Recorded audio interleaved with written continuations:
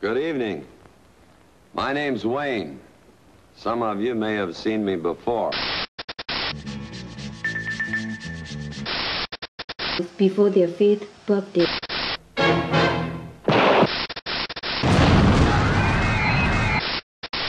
Oh, look, honey, Jennifer sent me an e-card.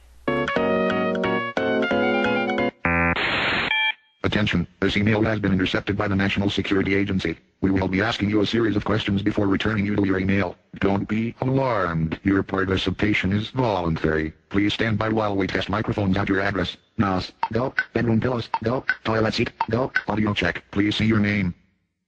We couldn't hear you. Activating Microsoft Mind Reader 2.1. Eyeball, green go. Cranial implant, green. Please look me in the eye while I read your mind. Thank you. First question. Do you consider yourself a law-abiding citizen?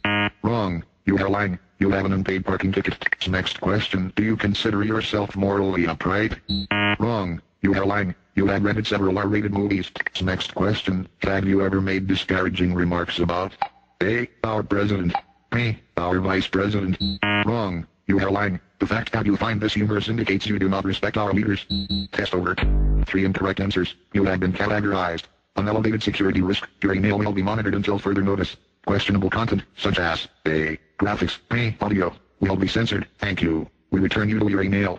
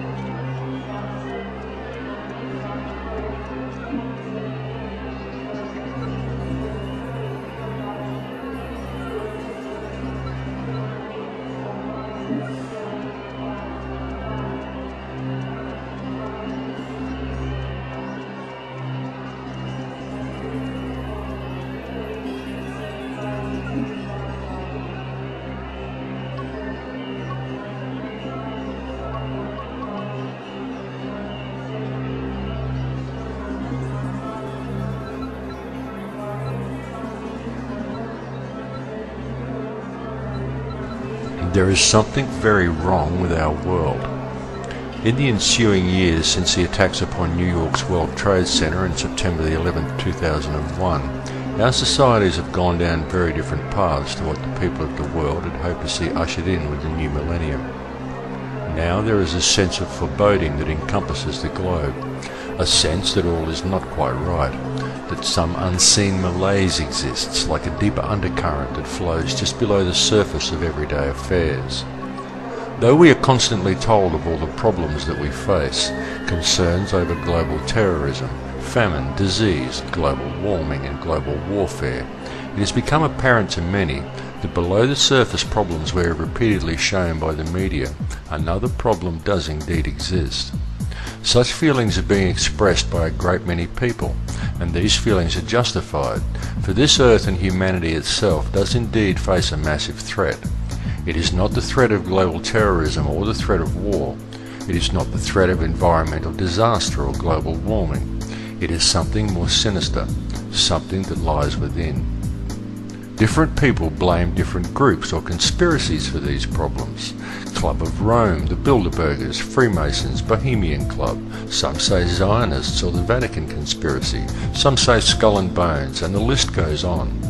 Well, the truth is that all of the above sources are in fact involved, each in its own way, and each carries out specific tasks. Zionism, for example, is merely one of the most visible arms of the octopus, because it is they who carry out most of the world's terrorism.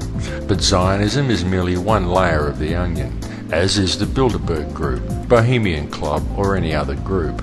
All these organisations are interlinked to one controlling body at the top, now widely known as the Illuminati.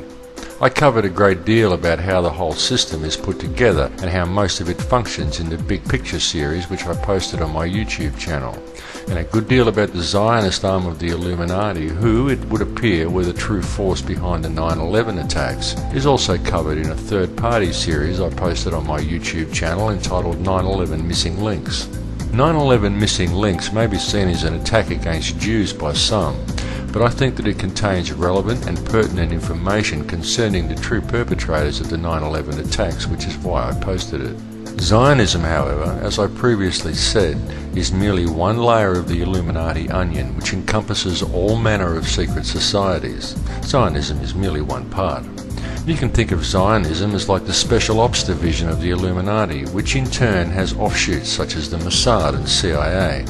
Organizations whose sole purpose is to undermine governments and create instability, and who control all global drug and human traffic trading, and who also control all other terrorist organizations down the food chain, such as Al-Qaeda.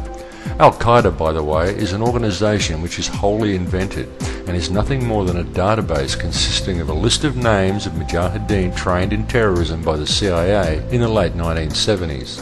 The words Al-Qaeda literally translate to the database in Arabic.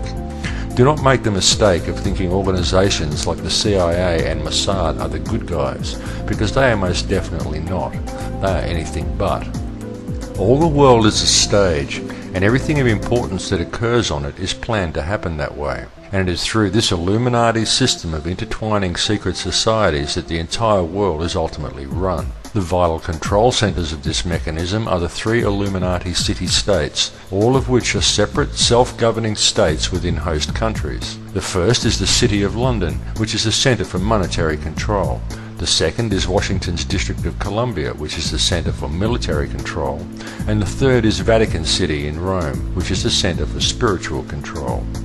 Each city-state is a completely separate, self-governed and sovereign state within an external sovereign country. Each has its own laws, its own news services and its own infrastructure. Each pays no taxes to the sovereign country in which it is located, and each has its own flag. Each flag bears either the 3 stars, the 3 crowns, or the 3 dragons, signifying the 3 city-states. Each city-state also has its own obelisk, as the bloodlines that control the world can be clearly traced back to ancient Egypt. These are the 3 Illuminati control centers of the world, and it is from these 3 control centers that control over all aspects of the world is achieved. So then, who are the controllers and why? Why are they doing this to the human race?